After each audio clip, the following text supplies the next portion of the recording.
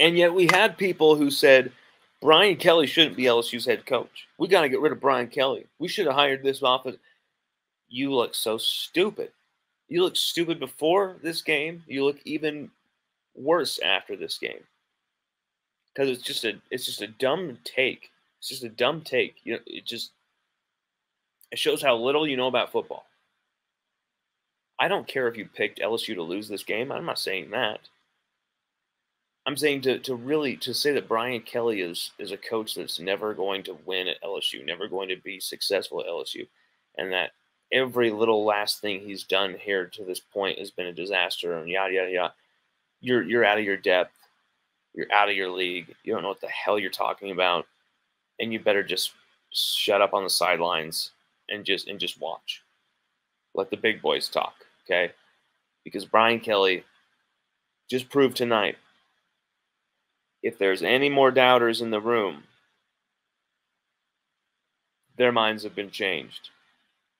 And there should now be total buy-in that Brian Kelly is a legitimate SEC head coach who can legitimately win in the SEC. When you win at Jordan-Hare and at the Swamp with the team he has, the new staff that he has, the depth that he has, the amount of scholarship players that he has, the mess he had to clean up from Coach Ed Orgeron. When you take all that into consideration, he's dealt with all of that, and this is the result.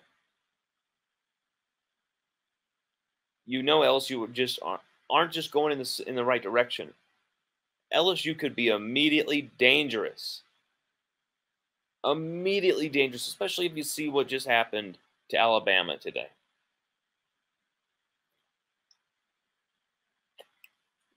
Alabama didn't just lose, y'all. Bryce Young got beat up. He got jacked up from first quarter to last by Tennessee. Whether he's officially injured or not, those hits have a residual effect.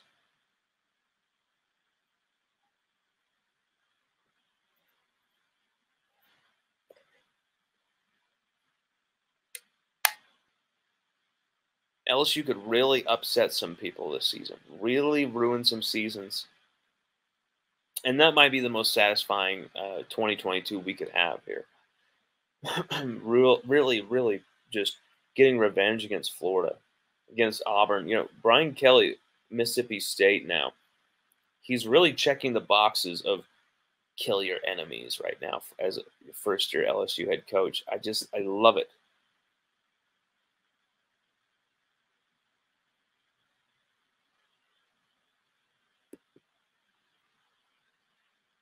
AD says, give them big dogs up front some love too. Well, of course. I mean, this is the return of Will Campbell. I mean, finally just not having to worry about left tackle again. I know he whiffed on his first play back, almost allowed a sack. You saw the brilliance of Jaden Daniels to get away from that. But this offensive line were like absolute beasts tonight. Man, Anthony Bradford had the best game he's ever had as an LSU Tiger. Outside of a few really dumb penalties, I think a few of which were actually on special teams, but this offensive line were absolutely savage tonight. 179 on the ground. They supplied Jaden Daniels with a clean pocket for most of the night. Great point, AD. They gave him time constantly. Jaden Daniels could go through his progressions because he actually had the time for once. And you saw that on one of the biggest plays of the game where he's looking clear to his left, goes all the way through his progressions back to the right, and then corks one. And he had probably like 4 more seconds after he threw the ball that he could have continued to hold on to it.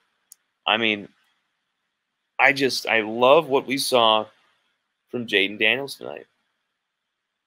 And I feel like Jaden Daniels could have done this every game of the season had he been able to see the field clearly. Had there been more familiarity between him and the receiving core. If LSU's offensive line hadn't been so injury prone, inept in places, just not figuring it out.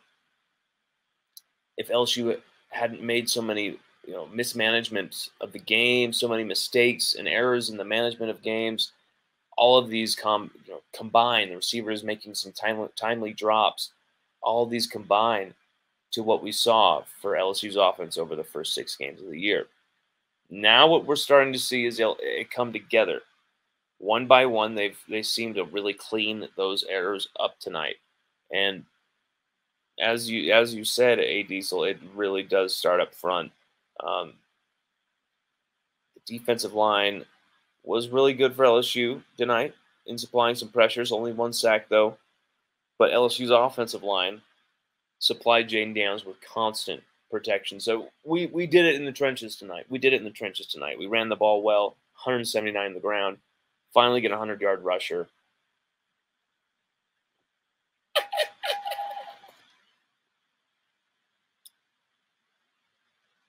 I'm so excited for the potential of this team because sure. Not the finished article yet. Still some mistakes. On that Damian Ramos kick, we had 2 false starts consecutively on 4th down that completely just ruined any chance of a play there. On 4th and 2, made us go clear back to kick a field goal, which I feel like we should have done on the 4th and 2 anyway. Damian Ramos shows that you can have confidence in him and nails, an absolute corker straight down the middle.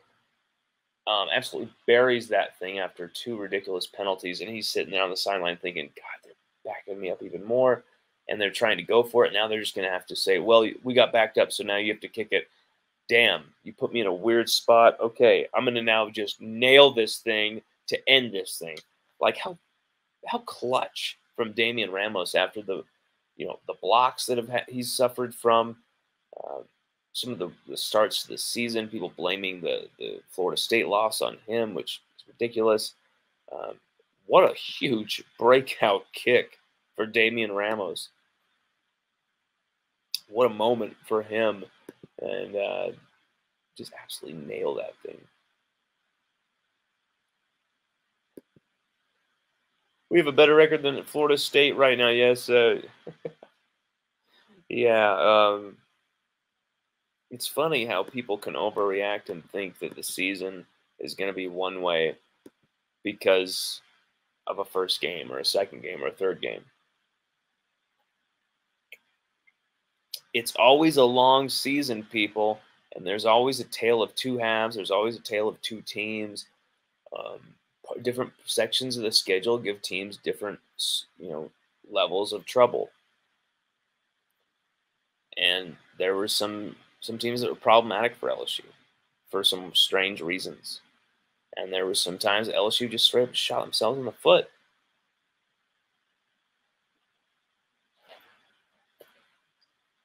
Tonight was not one of those times.